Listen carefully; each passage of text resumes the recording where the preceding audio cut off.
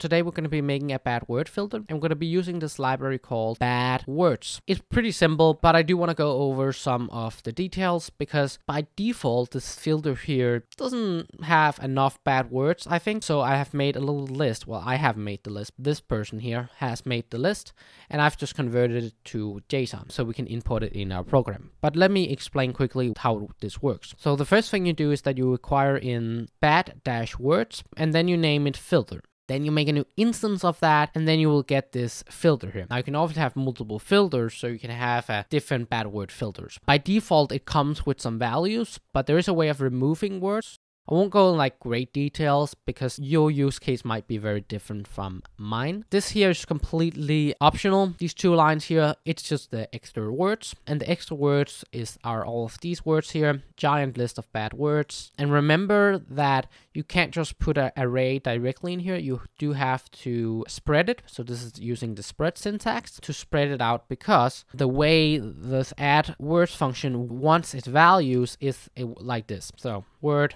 like that, and it doesn't want an array. So it wants them like this, so like strings, and then that's essentially what those 3 dots here does. Just takes the array and makes them parameters. After that, this is completely optional. This is actually just for testing. I'm just testing them. I'm just doing filter.clean, and this will clean this sentence here. So let's try running this code here. So let me get my console, and let's try running it. And you can see that the words are pretty good blurred out. Now, I would recommend testing this a lot because you can see this word here is not flagged. And the way you would go about like adding a word, if it's just a single word, you can actually just do this here. Just delete all of this and just add it like that.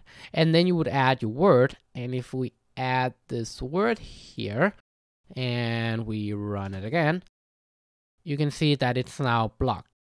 So if you just want to add a single word, and like I said before, if you want to add multiple, just do it like this and just continue doing this. So if you like this video, hit the thumbs up button and the subscribe button. If you want to see more of my videos, I have included 2 videos right here. And hopefully see you in the next one.